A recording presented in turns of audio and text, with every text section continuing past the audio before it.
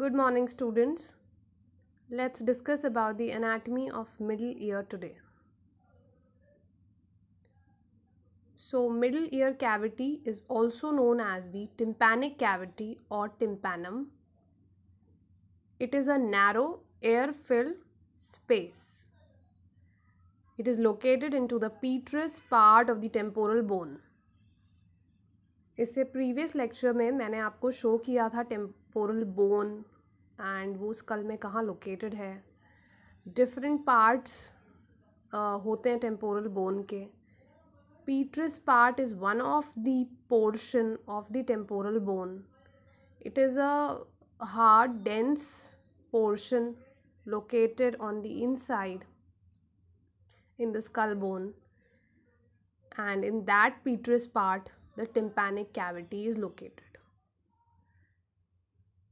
This cavity is located between the external ear and the internal ear, and that is why it is named as the middle ear. In this figure you can see this is the interior of the skull bone. These are the different fossas, the anterior cranial fossa, the middle cranial fossa and the posterior cranial fossa. This portion highlighted with the red color here is the petrous portion of the temporal bone. This portion is known as the petrous portion of the temporal bone.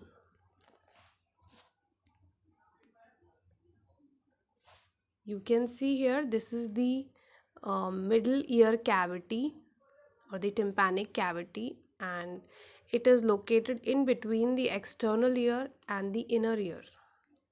So basically it is related laterally with the tympanic membrane and medially with the inner ear. Shape की अगर बात करें तो it is shaped as a cube. The vertical and the anterior posterior diameters are same, that is 15 mm. Coronal section में अगर इस cavity को view किया जाए तो it appears to be a biconcave in shape. You can see here in the figure, this is the medial wall and this is the lateral wall. And this is inner ear, this is the cochlea of the inner ear, this is tympanic membrane. So these are the medial and the lateral wall. And these walls are closest at the center. Medial and lateral walls are closest at the center, that because of which the anterior wall becomes narrow. And the distances separating the roof, center and the floor are 6 mm, 2 mm and 4 mm respectively. Parts of the tympanic cavity. Tympanic cavity को दो parts में divide किया है, tympanic cavity proper and the epitympanic recess. In the figure here you can see this is the tympanic membrane. The portion of tympanic cavity just opposite to the tympanic membrane is known as tympanic cavity proper. So this is where the tympanic membrane starts and this is where it ends. So this entire portion is the tympanic cavity proper. And the portion above the level of tympanic membrane, that is this portion highlighted in the green, is the epitympanic recess. This is known as epitympanic recess. In this figure also you can see the same. This is the tympanic membrane. Portion above the level of tympanic membrane is the epitympanic recess, and the portion from here to here is the tympanic cavity proper. This portion is the tympanic cavity proper. Communications of the tympanic cavity. Tympanic cavity is communicated anteriorly with the nasopharynx. In this figure you can see the different portions of the pharynx. Portion which we are concerned with is the nasopharynx. So the nasal cavity extends posteriorly and continues as the nasopharynx.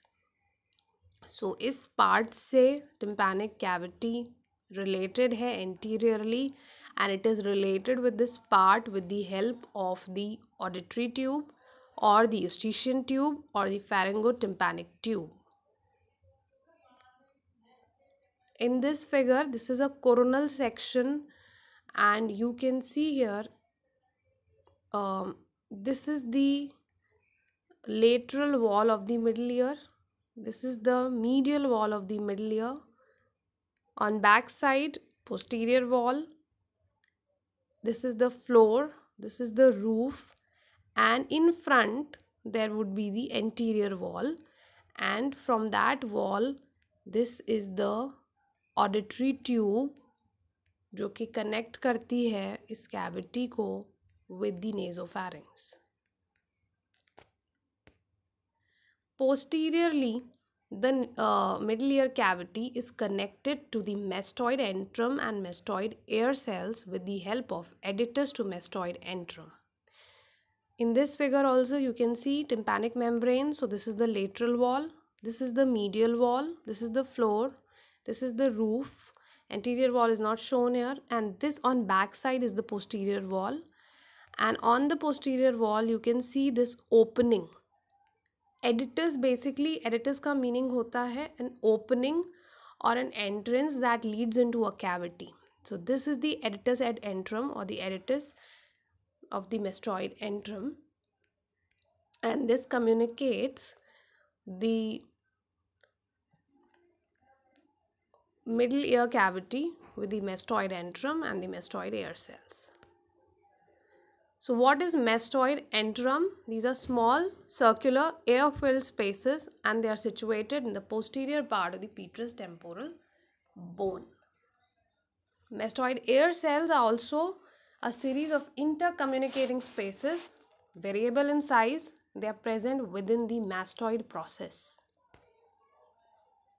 In this figure, just behind the ear, this bony prominence is referred to as the mastoid process, and inside this process there are various intercommunicating spaces that are referred to as the mastoid air cells.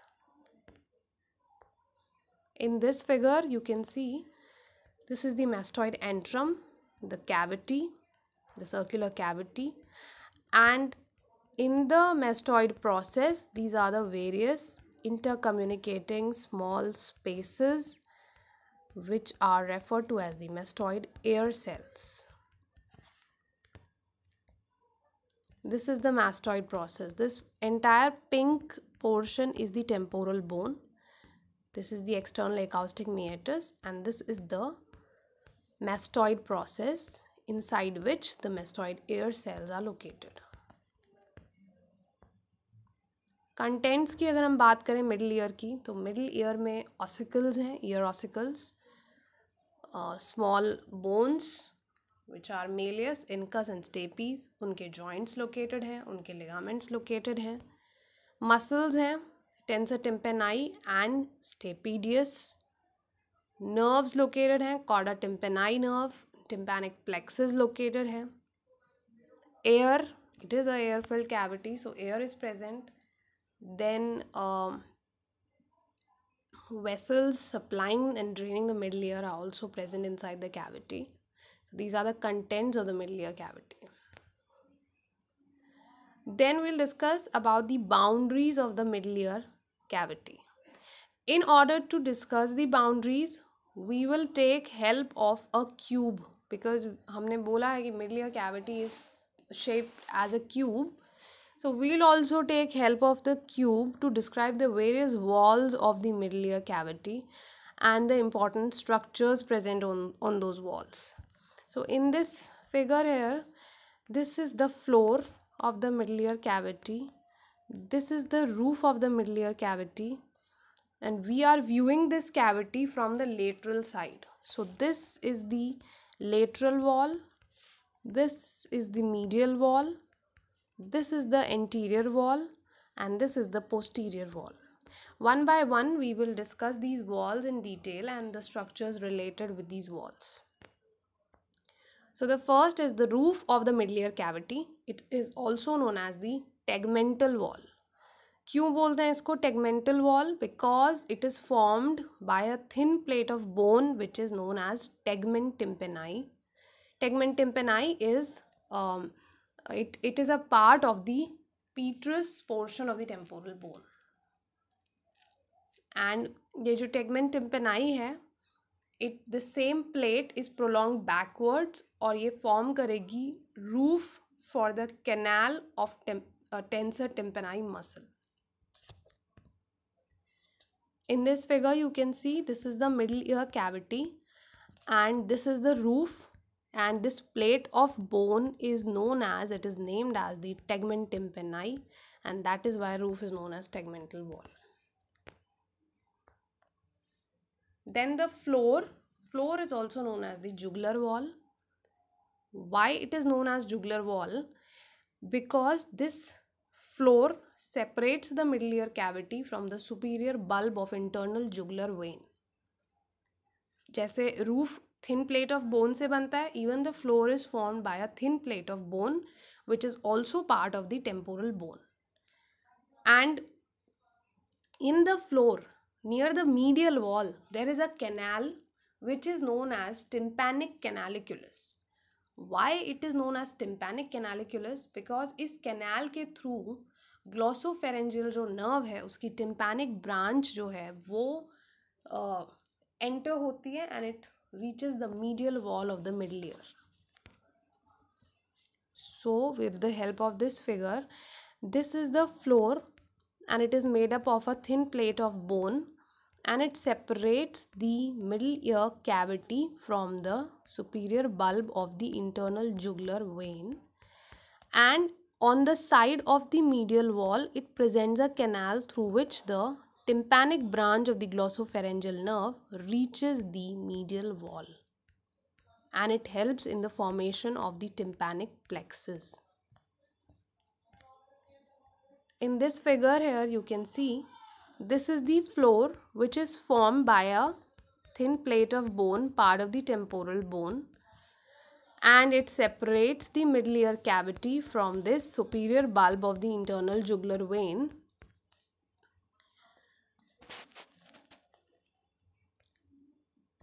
In this figure also, this is a cube and this is the floor, and it is separating the thin plate is separating the cavity from the jugular vein, the internal jugular vein, and on the medial side it presents with a canal through which the tympanic branch of the glossopharyngeal reaches the medial wall.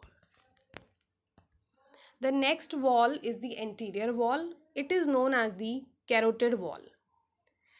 So there are three structures present on this wall mainly, that is from above downwards. So the uppermost part of the wall consists of the bony, it consists of a opening of the bony canal through which the tensor tympani muscle it passes. Middle part has opening for the auditory tube and the inferior part is formed by a thin plate of bone which forms the posterior wall of the carotid canal. Carotid canal जो है वो basically एक envelope है जो कि surround करता है internal carotid artery को to give it protection. तो उसकी जो posterior wall है, it is a bony canal, तो उसकी जो posterior wall है that is formed by thin plate of bone which is part of the anterior wall of the middle ear cavity. And this wall separates this inferior part of the anterior wall separates the middle ear from the internal carotid artery. This plate is also perforated by the superior and inferior sympathetic keraticotympanic nerves and tympanic branch of the carotid artery. In this figure, this is the part of the cube that is showing the anterior or the carotid wall, and ऊपर से नीचे आते हैं हम तो this is the canal for the tensor टिम्पेनाई muscle. This is the tensor टिम्पेनाई muscle. This is the opening for the auditory tube, and this inferior portion, this plate of bone will form the posterior wall of the carotid canal through which the internal carotid artery passes. So it separates the middle ear cavity from the internal carotid artery. And also there are certain nerves and tympanic branch of the internal carotid artery that pierces this anterior wall. In this figure also you can see This is the anterior wall. One opening is for the tensor tympani, another opening is for the auditory tube. Then this thin part is forming the posterior wall of the carotid canal, through which the internal carotid will pass, and this is also perforated by certain branches, arterial as well as branches of the nerves, pierce this thin plate. And there's one more structure you can see in between the tensor tympani, canal for tensor tympani, and the canal for the auditory tube or the openings. You can see a bony septum in between, and this bony septum, it goes onto the medial wall and forms a curved lamina, and it is known as the processus cochleariformis. So what is processus cochleariformis? It is a bony septum present in between the canal for tensor tympani and the auditory tube. It is continued posteriorly on the medial wall as a curved lamina, which is known as the processus cochleariformis. In this figure you can see here, this portion is the anterior wall. This is the anterior wall. This is the auditory tube. This is the tensor tympani. So this is the canal, bony canal for the tensor tympani, and this is the canal for the auditory tube. In between the tensor tympani and the auditory tube, there is a bony septum, and it forms a curved lamina on the medial wall, which is known as processus cochleariformis. In this figure also, this is the bone, this is the basically the tensor tympani, the opening of the tensor tympani, and this is the auditory tube. In this figure you can see the septum is not shown here, but basically this tensor tympani will go, and it will the tendon will insert into the it turns, and laterally it has to reach the upper half of the handle of the malleus, and it gets inserted there.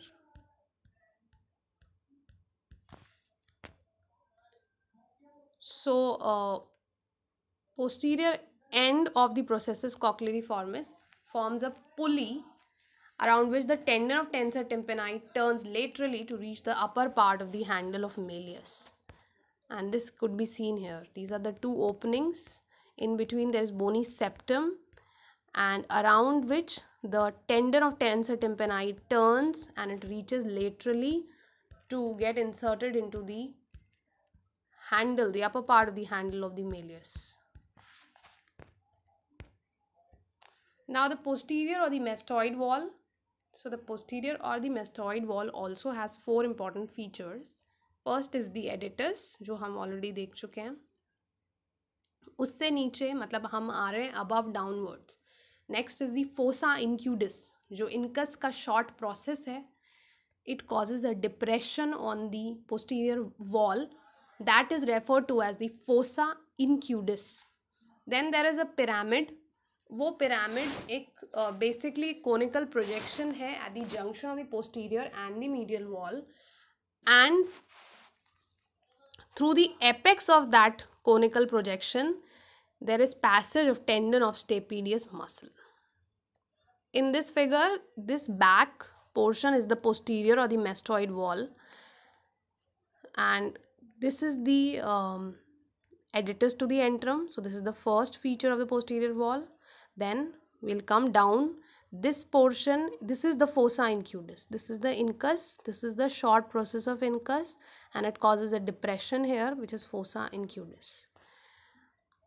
Then come down on the posterior, on the junction of the posterior wall and the medial wall, there is a conical projection, जिसके apex से this tendon of the stapedius passes.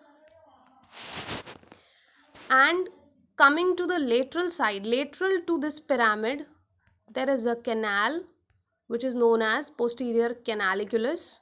through which the chorda tympani nerve enters into the middle ear cavity. This is the chorda tympani nerve, which is branch of the facial nerve, and it enters into the middle ear cavity through this posterior canaliculus present on the posterior wall towards the lateral side.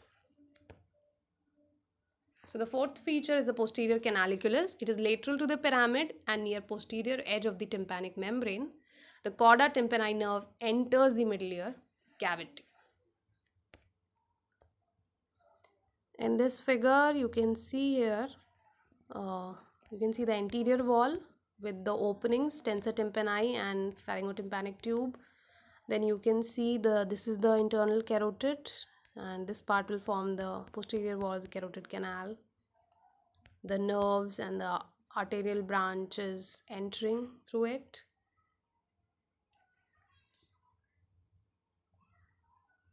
And this is the posterior wall. This is the editors to the mastoid antrum. Fossa incutis is not shown here. This is that conical projection pyramid, and this is the chorda tympani nerve. The chorda tympani is actually this. This is not chorda tympani. This is incorrect. This is not chorda tympani. The chorda tympani nerve is on the posterior wall. It takes entry from the posterior wall. Next wall is the lateral or the membranous wall. Why it is known as membranous? Because it is related to the tympanic membrane. Separates the middle ear from the external acoustic meatus. Formation कैसे होता है lateral wall का? Maximum portion इसका mainly it is formed by the tympanic membrane and the tympanic ring and sulcus. वही sulcus जिसमें tympanic membrane lodge होती है, उससे ये form होता है. जहाँ पे epitympanic recess में, जहाँ tympanic membrane नहीं है, वहाँ पे it is formed by the squamous temporal bone, which is part of the temporal bone only. Squamous part of the temporal bone. So in this figure here, this is the lateral wall. This entire is the lateral wall, and this portion is formed by the tympanic membrane, and the portion above the tympanic membrane in the epitympanic recess, the lateral wall is formed by the squamous temporal bone. So in the lateral wall near the tympanic notch, we have two small apertures, two small openings are present. One is referred to as the petrotympanic fissure and other is referred to as the anterior canaliculus. Petrotympanic fissure is a fissure. It's an opening, small opening, which is present in front of the upper end of the bony rim. It lodges the anterior process of the malleus, and it also transmits the tympanic branch of the maxillary artery. The anterior canaliculus is basically a canal through which the chorda tympani nerve, it just leaves the middle ear and emerge at the base of the skull. So in this figure you can see here, this portion, this is the anterior canaliculus. The chorda tympani is leaving the middle ear and it is present towards the lateral wall, and it is just above. This is the bony rim.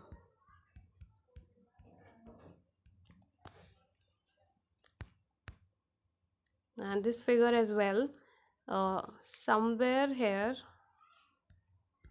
we have the petrotympanic fissure, and this anterior process is lodged into this petrotympanic fissure, and here you have the anterior canaliculus through which the chorda tympani will leave the middle ear cavity. So it enters from the posterior canaliculus and it leaves through the anterior canaliculus.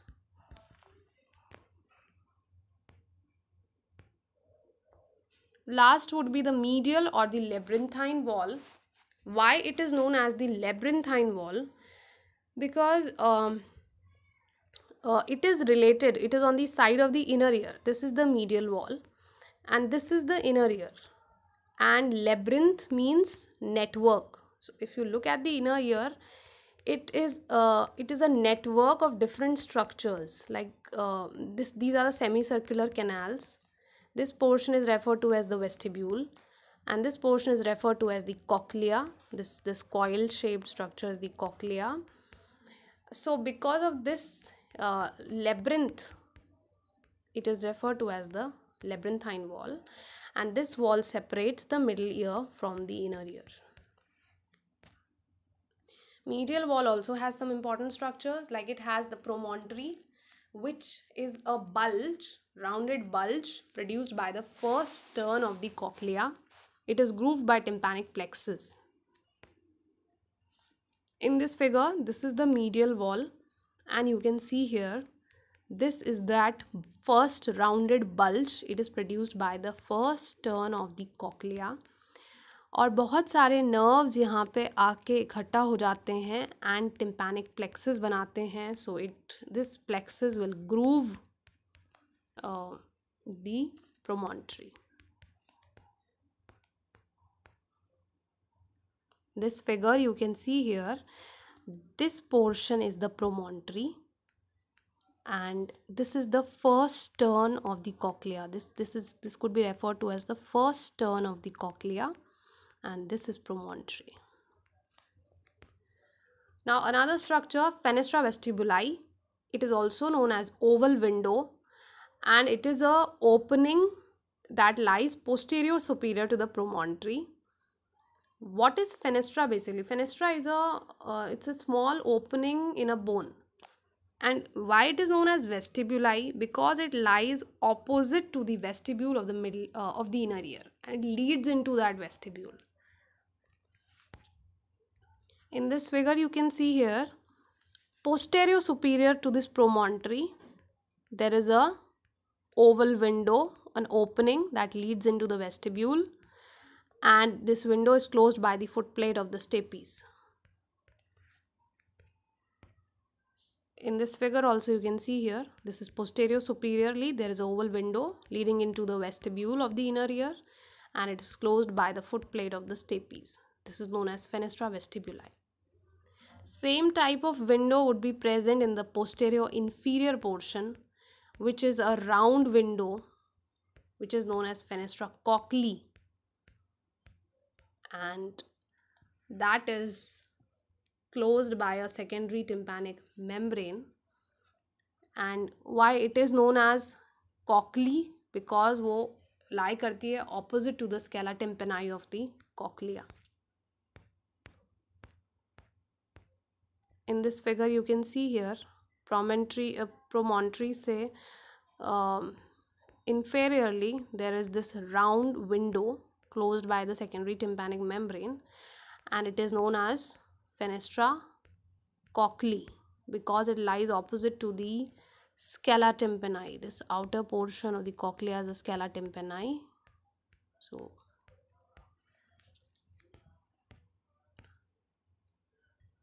two important prominences are also present in the medial wall, that is the prominence of facial canal and the prominence of lateral semicircular canal. These are two bony canals.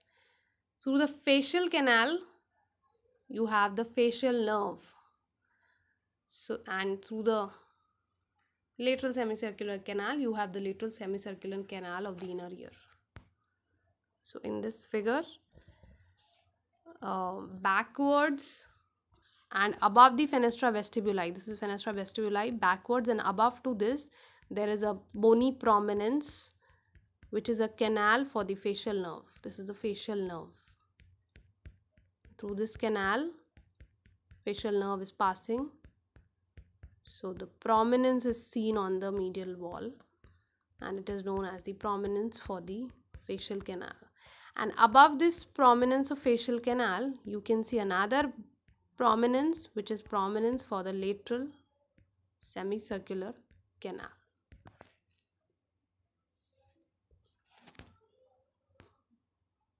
In this figure here you can see these are the semicircular canals of the inner ear.